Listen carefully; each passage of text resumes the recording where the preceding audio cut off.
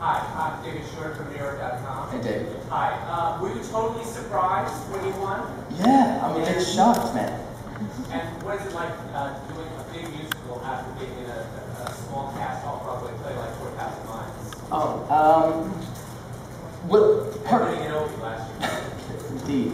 I mean, part of my thing, because I guess I played sports growing up, and I went to a conservatory. It's like ensemble-based love, and so being in a four-person show, it was easier to create an ensemble, and we warmed up together every day, and were able to create this sort of bond that we could carry out on the stage. But in a cast of like 36, it was difficult for a while. I didn't know where to put myself in the ensemble, as a member of the ensemble, especially because my track is sort of on his own.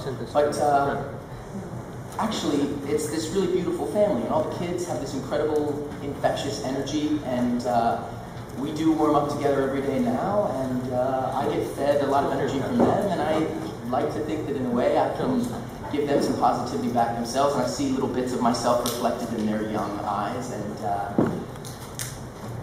I've always sung ever since I was a boy, so it's quite cool to do it on such a big stage. Yes, paper. Hey, man. Hey, can we ask about your hand? Yeah, sure. I had an accident backstage on Tuesday night, and I sprained and partially torn a ligament in my thumb. So I'm just taping it up. I have a cast, but or a sort of splint, but I didn't feel like wearing it, so I just got the tape on it now from the matinee. Oh, sure, I got Footlights.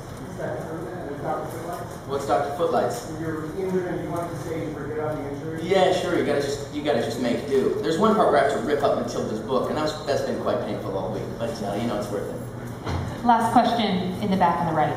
Hi there. So congratulations, first of all. Oh, thanks, man. You got a day off and then a day back to the show. Yeah. How's that going to change your performance? Oh, hopefully not at all. I always try to do the best work that I've done each night, and